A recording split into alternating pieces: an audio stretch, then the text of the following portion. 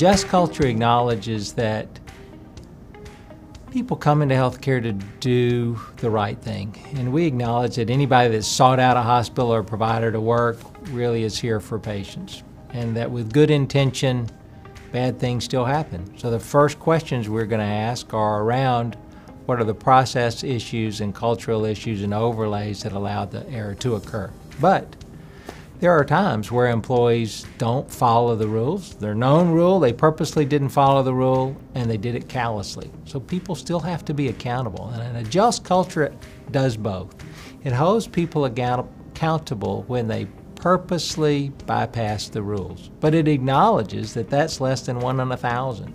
That most of what happens in an organization was absolutely unintended, a confluence of a whole lot of things that led up to the error. And the only way we're going to get better is to expose those and work on the process improvement. A just culture is aimed at convincing people you'll be treated fairly, that we're going to go after process first. We're only going to hold people accountable when they purposely made a mistake so that they'll tell us about the process issues we need to fix in healthcare.